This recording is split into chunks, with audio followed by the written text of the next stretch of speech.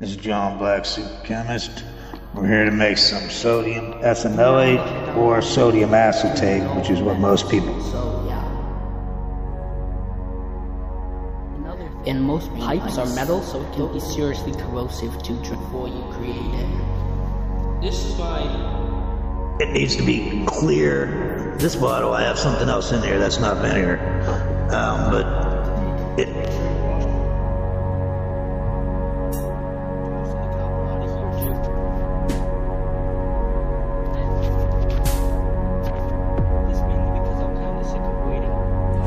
Hey folks, 1881MF here on the LifeBuzzN channel, and this is my AP that I use to get the gold off of the memory chips, the gold fingers, acid peroxide, and as you can see it's very green because I suspect it's full of copper. Well, I can reuse that AP, so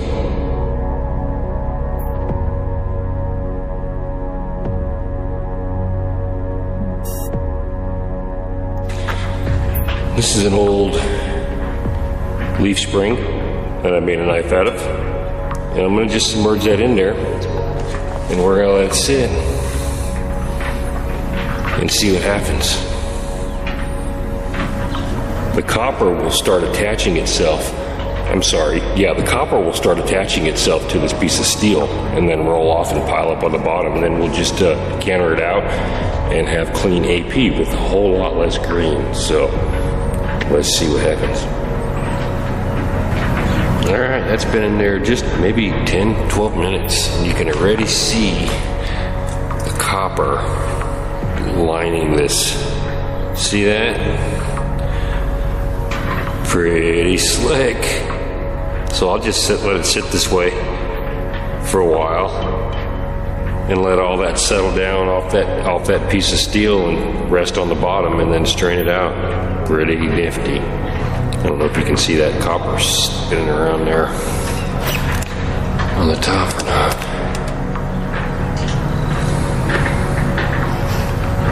Pretty cool. Getting copper out of AP. Check this out. It's been running for a couple hours. You see that copper starting to crystallize on there? Look at that. That is so cool. That's all that copper that's in that solution starting to come out. I'm gonna let it keep going, just because it's still see it all coming off.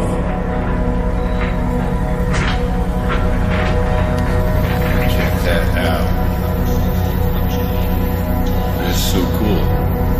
Remember how green it was?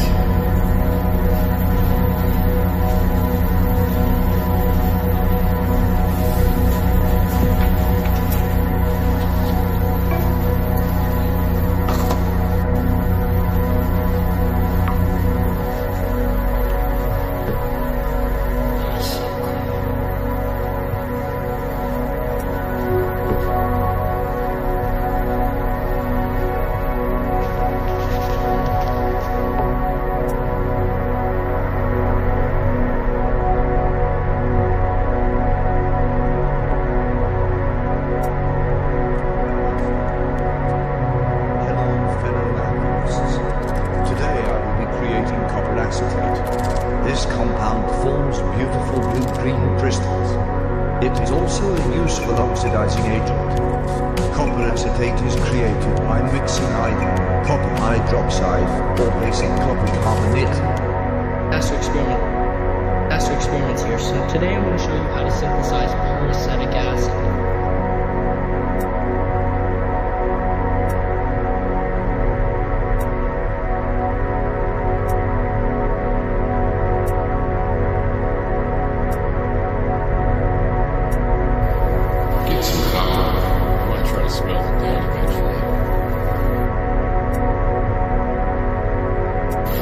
Let's keep it.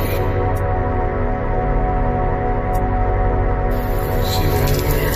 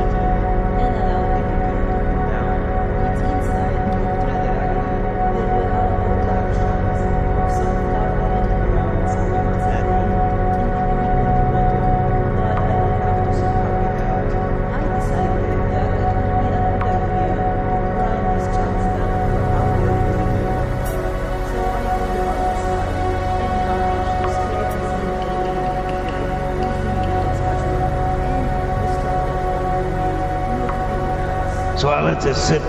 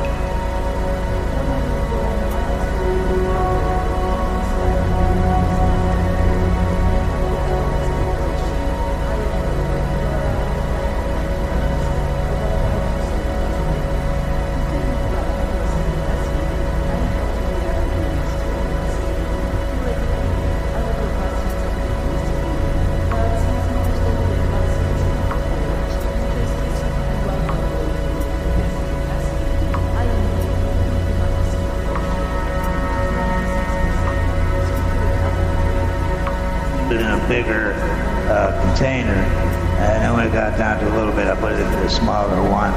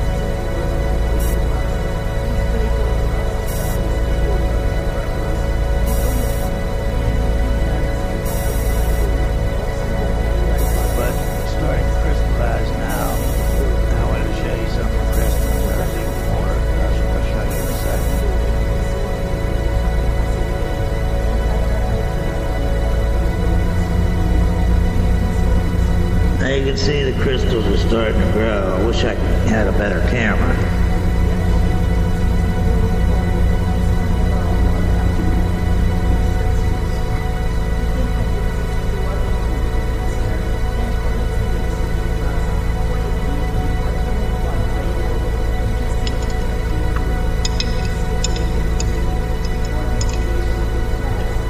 So I picked a couple crystals out.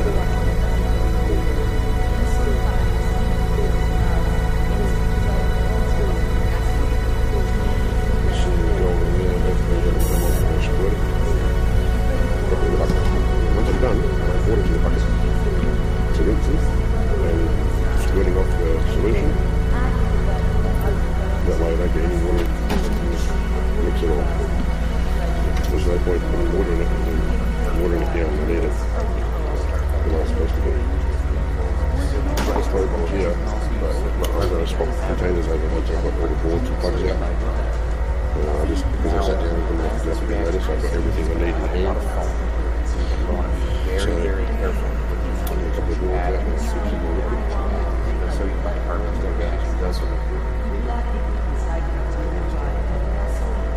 a bit of forewarning. It's going to pop, it's going to froth, and it's really hard to control the foaming in this reaction if you're not stirring it. And I didn't really want to keep stirring it, and I just started adding in the baking soda, large amounts.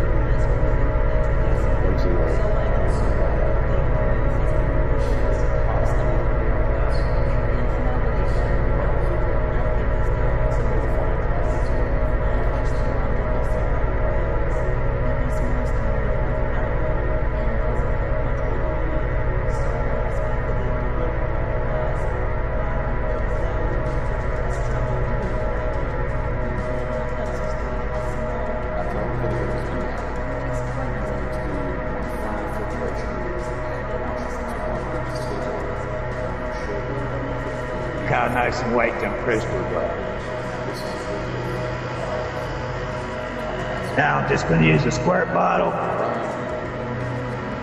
I'll squirt, got ice cold water in there. I'm going to just squirt it on top so that it has a layer of it on top. So I'll keep my pump on.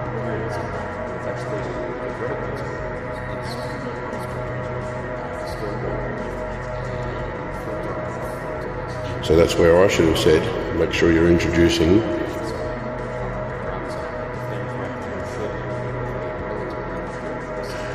suck all that through there, get the impurities off of there. You got some pretty pure stuff.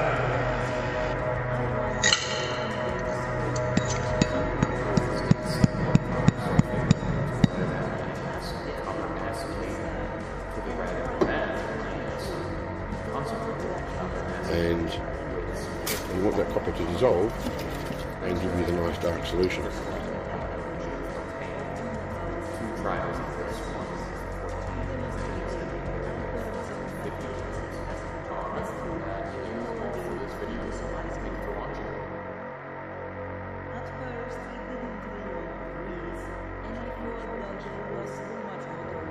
That's your experience here. So today, Doing some skinny pieces like this. If you're doing fingers, great, you get the copper off the fingers, no need to add anything. But yeah, I should have mentioned that you need copper and I didn't, so people are wondering why it's not working. So I need to cover that now. You won't get a dark colour unless you have copper. Hence why it's called copper chloride. And it's the copper that does the work. So that's why the more you use AP, the better it gets. Because the more copper is involved in the solution. And some people say, how do you know how many times you can use the solution? Well, I would myself keep using it.